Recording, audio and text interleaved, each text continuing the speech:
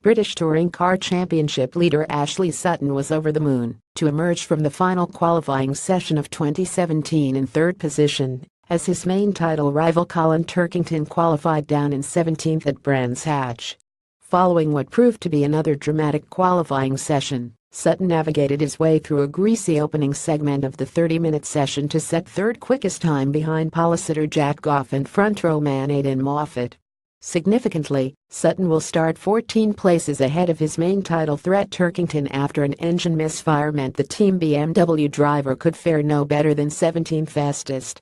Nevertheless, despite his rival's technical woes, Sutton was under pressure to deliver a time after the changeable conditions during the early part of the session left the championship leader without a time on the board with 17 minutes of the shootout to go. "If someone had offered me that before qualifying, I definitely would have taken it. I'm over the moon," Sutton told Crash.net. "It's a lot easier to spin it off. Up until 17 minutes to go, we were poodling around in and out of the pits, looking at what the circuit was doing and changing tires. We were throwing away time, but it wasn't just us, everyone was in the same boat. It does add a little bit more pressure because you've got half the time to deliver a lap." Carrying a 10-point lead over Turkington into race 1, Sutton emphasized the importance of keeping his nose clean, whilst also maintaining the focus on himself rather than keeping a lookout for his title rival.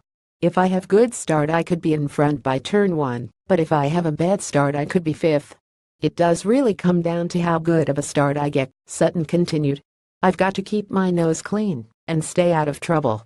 I've got to not keep an eye on where Colin Turkington is because I've just got to go and do what I can do. He's got to get through a fair few cars, plus a Subaru, to get to me.